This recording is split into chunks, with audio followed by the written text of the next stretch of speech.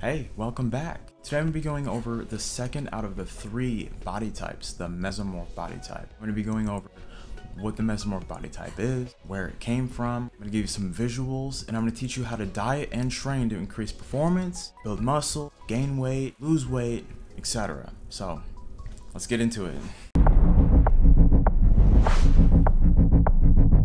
Alright, so what is a mesomorph? It's nothing more than a label for a body type that is typically very strong upper body. They can build muscle so easily. These people can look at weights and just build muscle. This is the most desired body type to the opposite sex. The mesomorph body type is the most attractive out of the other body types. It's not to say that the other two can't become attractive if they work out, or if they build muscle, or if they can gain weight or lose weight, depending on what body type they are. The ectomorph tends to want to gain weight and build muscle, whereas the endomorph tends to want to lose weight and also maintain or build muscle as well. They can all become attractive. Everyone can, as long as they are hitting the weights, eating healthy, whole foods, and avoiding junk food and sugar and alcohol altogether. So back to the mesomorph. So where does this even come from?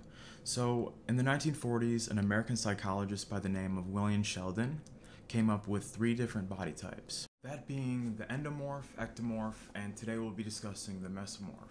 So the mesomorph is nothing more than a label to describe a very muscular, very stocky, someone that can put on muscle very easily, someone that can gain weight very easily and also lose weight very easily. A good visual example of a mesomorph body type would be Mike Tyson. If you notice earlier in his career, he's very muscular up in the upper body. He has a very slim waist.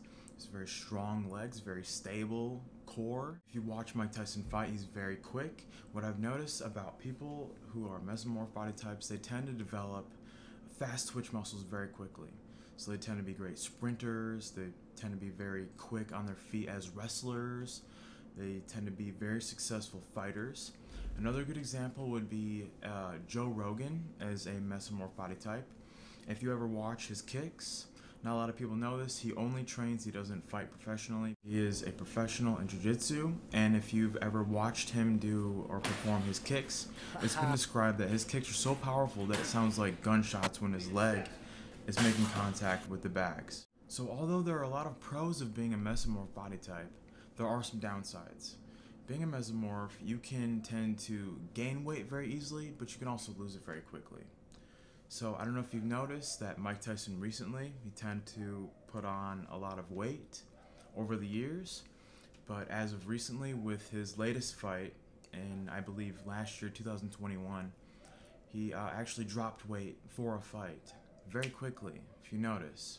This is the great thing about being a mesomorph.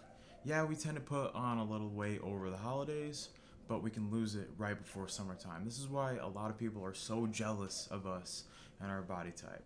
But like I said, if you watch each of these videos, there's different methods that you can follow to maintain weight or gain weight or lose weight or build muscle, depending on what body type you are. For example, the best diet for a mesomorph would be high protein, moderate carbohydrate, making sure you're getting your cruciferous vegetables, getting your antioxidants from your fruits, sure that you're training at least 3 to 4 times per week, making sure you're getting in your cardio, doing your running, jump rope. Another good cardio would be simply playing basketball, kicking around a soccer ball. It doesn't always have to be jogging on a treadmill or running for miles.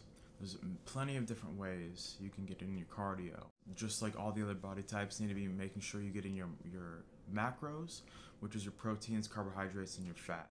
Other than that, that's about it. That's all you really need to know about the mesomorph body type. These strategies and methods, you can stay lean, you can maintain muscle, you can maintain your weight all 365 days a year. And that's all, folks. Make sure you stay tuned for the last body type, which is the endomorph body type I'll be explaining next, and we'll go more deeper into that. Make sure you watch the ectomorph body type if you have not. Also share with a friend if you like this video. Make sure you give it a thumbs up. If you want to see more videos like this, make sure you hit the subscribe button. And until next time, my friends, have a good one.